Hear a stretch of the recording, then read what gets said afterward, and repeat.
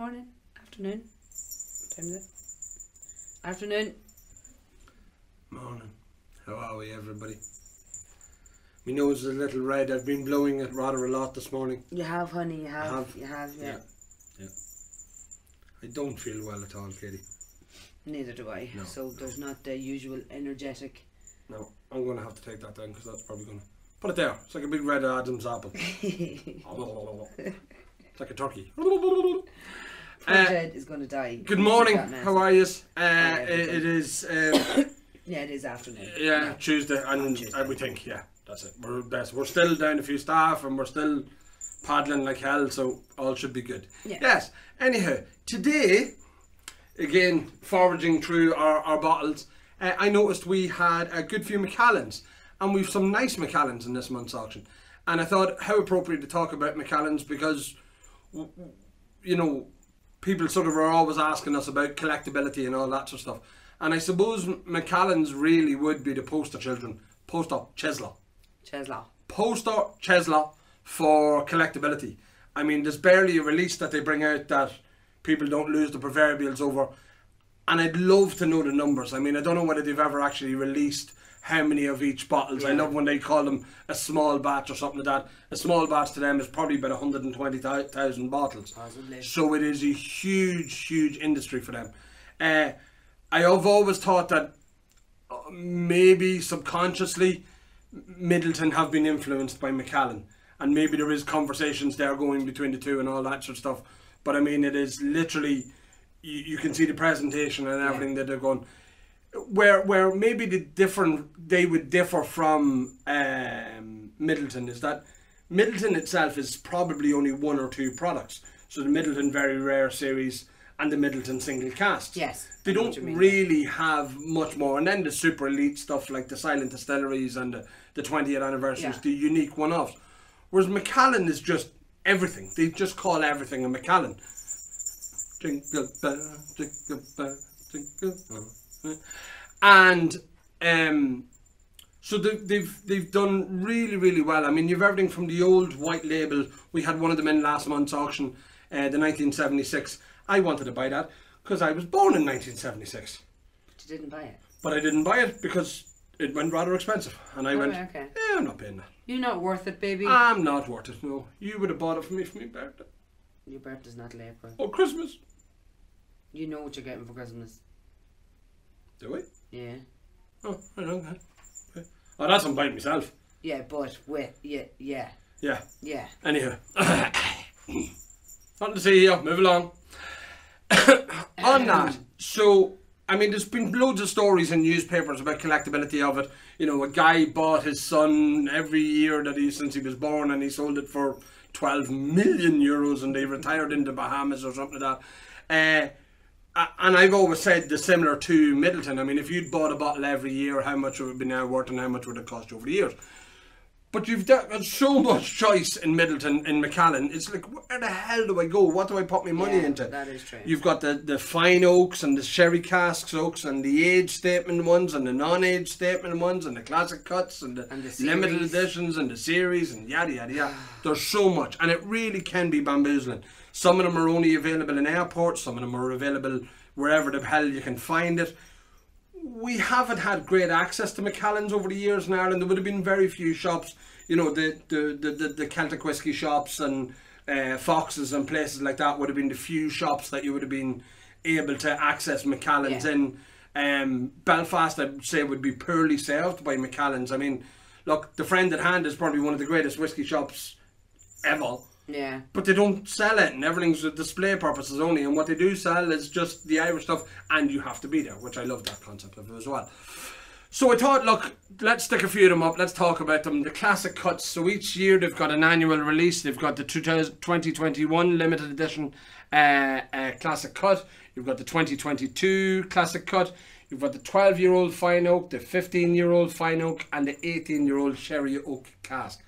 They're just sort of bread and butter Macallans that just seem to do really well year on year, give a great return, handy buy. Then you've these oddball collections. So you've something like the Lumina here. So these are exclusive to travellers. Not. Don't go there, please. Okay. Travellers, I assume, meaning the Airports. people who are in airports, Yes. not. Just keep going, please. And then anyhow, so, and we have down in the bottom corner we've the concepts, concept 1, and we've concept 3 there as well. Concept 1 was brought out in 2018, concept 3 was brought in 2020.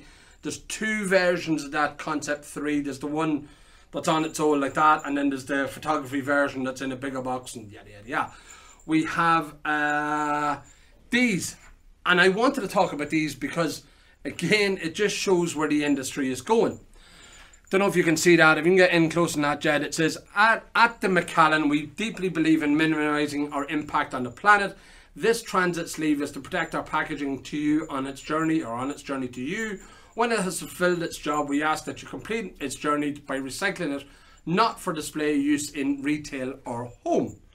Which, if they're on about reducing packaging, putting another sleeve on the outside of a packaging is a bit sort of counterintuitive. I know they want to protect it and that, but seeing as what's happening next year with Middleton are changing their packaging and have been migrating to more sustainable, environmentally friendly packaging.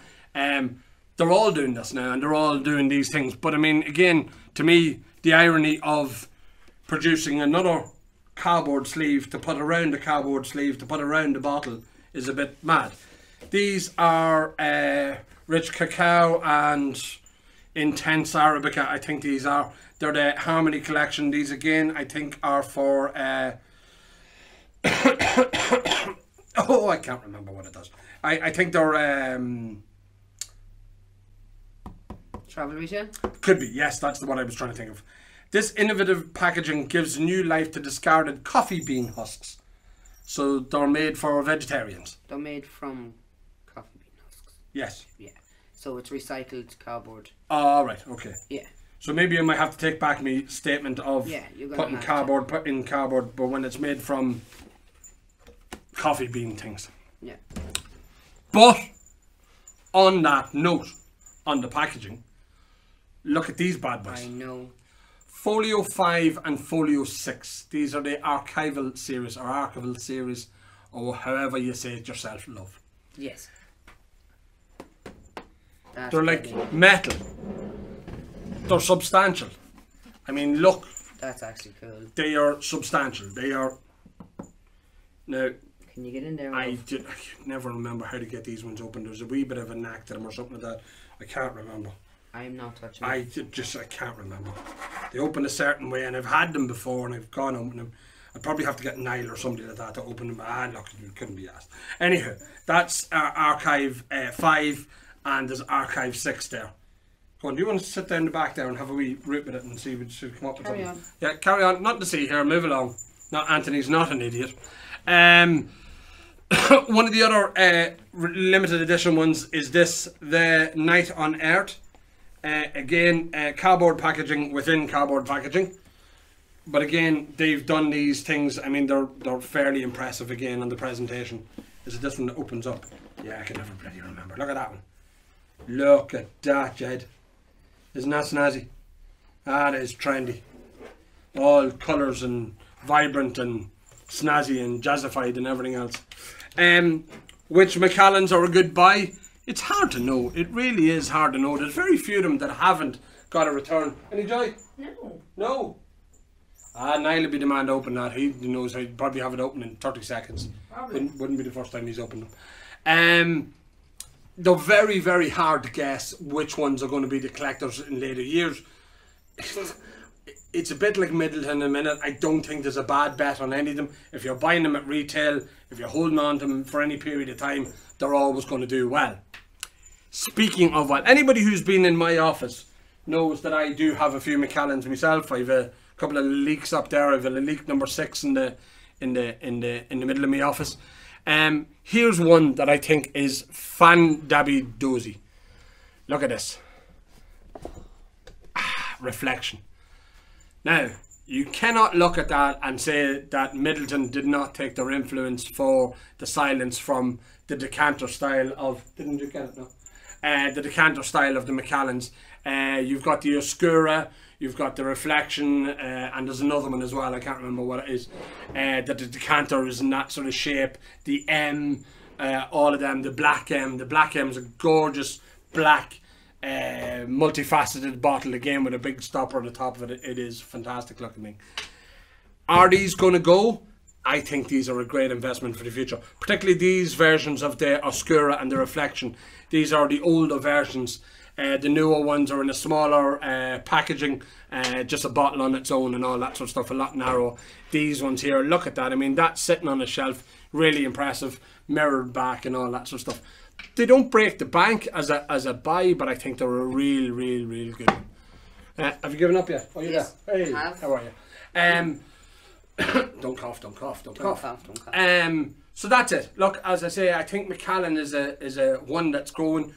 They've been growing in our auctions. Auctions every month. I mean, we're getting more and more of them. So it is something that is growing. There is a lot more other high-end Scotch on the floor there. You've got a Dalmore 25. You've got a Lagavulin 25. Talisker 10. There's a few old Ardbegs over there as well. There's lots and lots and lots. Balvenis, yeah. I do like the Balvenis. Some of them double oaks and all that sort of stuff, or double barrels would be really nice. There's another night on earth as well. So look, it's not just Irish whiskey we do at Irish Whiskey Auctions, strangely enough. We do plenty of other Scotch. We have boxes that you do need an engineer's degree to work out how to get into the damn things. Yes. Or a Nile. We will rent out Nile on an hourly basis to come to your house and open the box. No, Nile would say no. Would he? Yes. Alright, okay. Contact me privately. No, Nile would still say no. And we're not allowed to rent out the staff? You're not allowed to rent out the staff. It's frowned upon. It is. It is frowned upon. We should be ready for Thursday. We were hoping that we're ready for Thursday and we're live on Thursday at 5 p.m. and that gives the staff Friday off. That was what the original plan was. We're hoping to stick to that original plan. Yes. We may have to kick it till Friday, but we should be alright. I think we're alright. I think we might get it over the line. We'll see. Put in a few late hours already, so we might put in a few more. It's not very good trying to recover from Ebola. No. And dealing with this. And run a pub. No, there's no fun in that at all. No. Isn't there, Pat? No. So there's today's lesson. Don't get Ebola. Don't buy a pub. And don't set up a whiskey auction business. No. There you go. That's the thing. That's the lesson. Take a job in the civil service.